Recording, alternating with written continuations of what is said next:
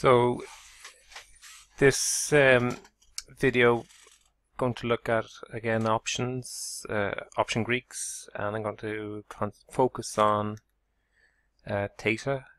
So we're on the Wikipedia page, and just to get a definition, Theta measures the sensitivity of the value of the derivative to the passage of time. See option time value. And what we have is, okay, it's actually time decay. So the option, when we estimate the value of an option and increase the time period or the maturity of the contract, generally what we find is the value of the option increases. But Theta is a measure of time decay.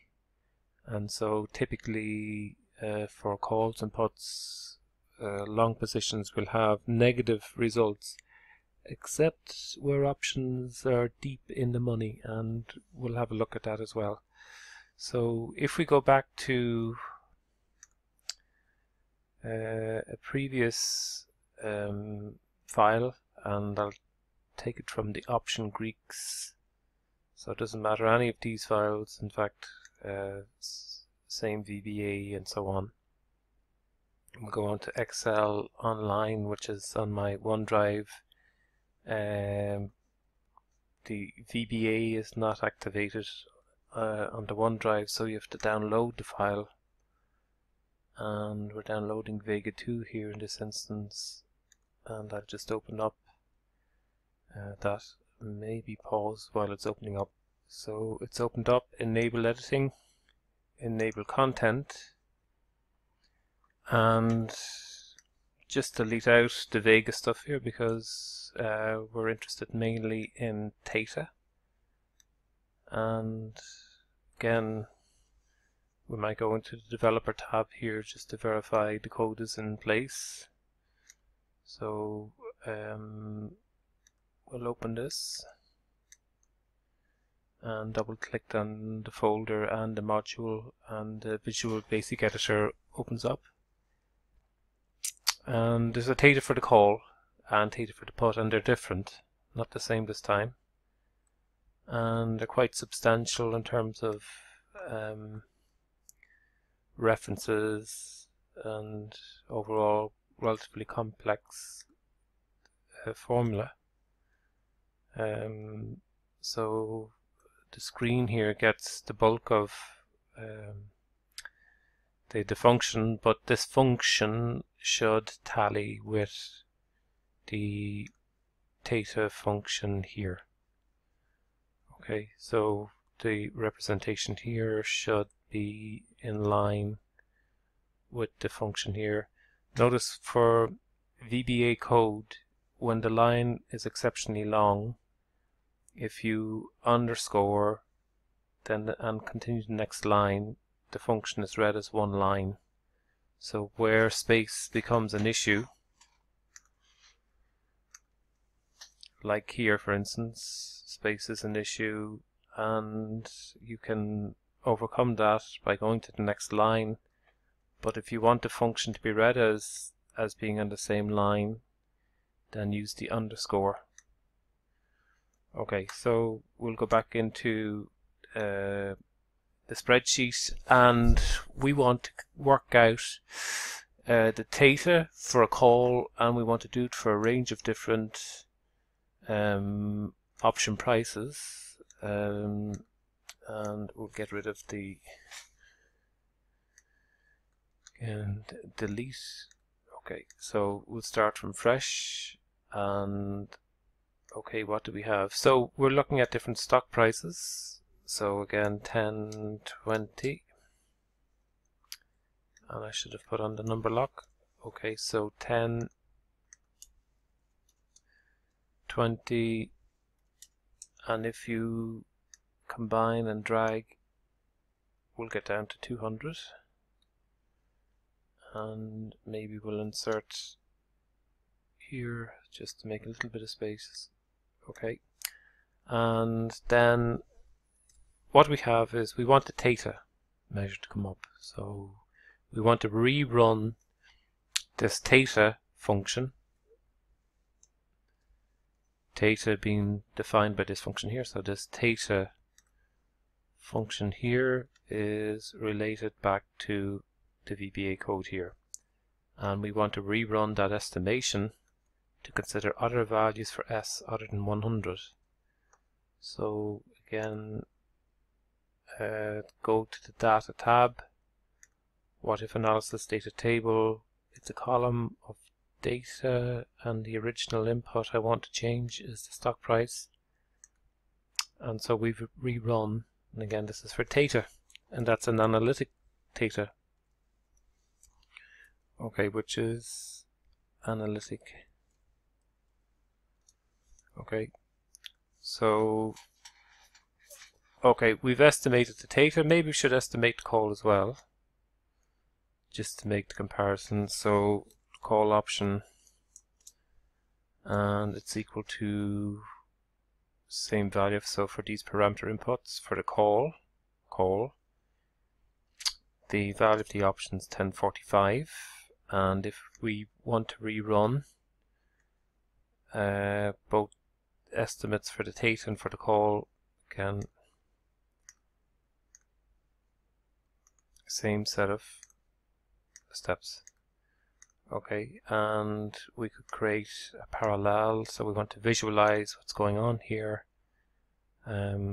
So just we can, I suppose, put an equal sign, drag over, and we replicate the table, replicate the matrix of values, and again this is theta, and this is the call value. Okay, now let's have a look here. We could just graph like this and it becomes very simple. So insert and scatter, and what we have is that the theta is largely negative. Okay, and the reason why theta is negative, these values here are negative, is again a little bit counterintuitive, because we sometimes just assume that when we're working out the value of theta that it's dt divided by the lowercase t, so the change in the call divided by the change in the time period, the maturity. But it's not actually the time period that's changing, it's the time that's passed. So we tend to use the formula for theta is lowercase t, meaning how much time has passed. Has 1 day passed? Has 1 month passed? What proportion of a year, where time is measured in years, has passed? And so as the time period contracts, as t, lowercase t, increases, the time remaining on the contract falls. Okay, so okay, a couple of things here. Maybe we'll split up, just take the theta there, and maybe we'll leave it as it is. Actually, it might be easier to see it as it is. Couple of things. If we increase the time period, just concentrate on the red Black-Scholes call parabola. If we increase to 5 years, the tendency is for the option to increase in value. So this should rise particularly close to the exercise, right?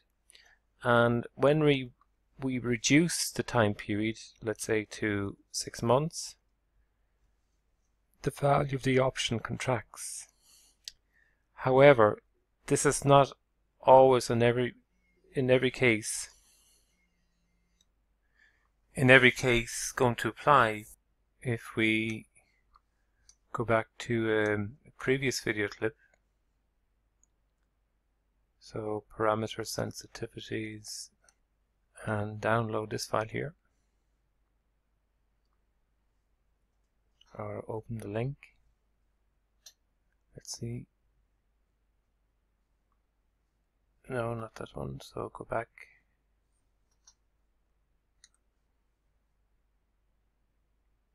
Try this one.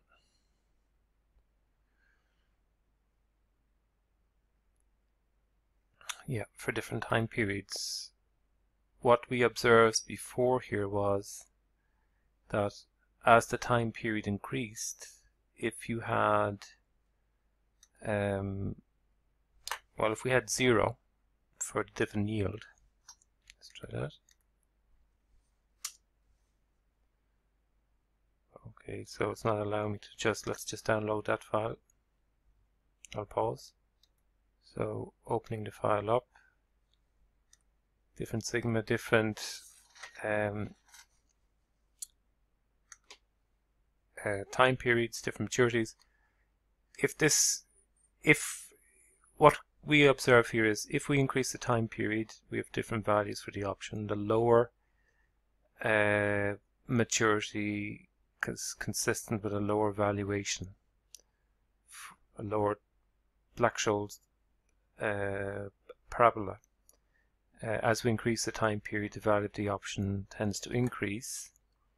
But if we change the value of the option, that the dividend yield in the option was 0, then this tapering that we have here would no longer apply.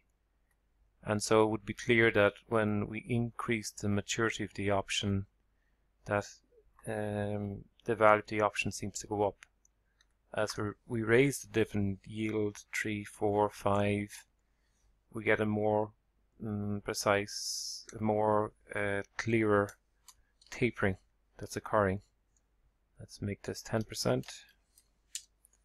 Okay, so here the option increases as we increase the time period, but then when we get deep in the money, the value of the option actually begins to fall associated with the longer time period. Okay, so that's why Theta is a little bit complicated, because for two reasons. One, it's time decay, but also we have to be cognizant that, for instance, the Theta here could actually drift into positive territory here. So for instance, if I change the dividend yield here to be, let's put it to 0.1, I would expect that there would be a range here in the negative when we're deep in the money, which becomes positive. And it does. And if I change it to 0.5, and when I change the dividend yield to 0.1, okay, and go back to 0. So what Theta is actually capturing is time decay. It's also capturing the effect of maturity changes on the options, and those can be both negative and positive. Typically positive, but as dividend yield increases, we're going to get negative. And a reduction in the value of the option is consistent with a negative or a positive Theta. Okay,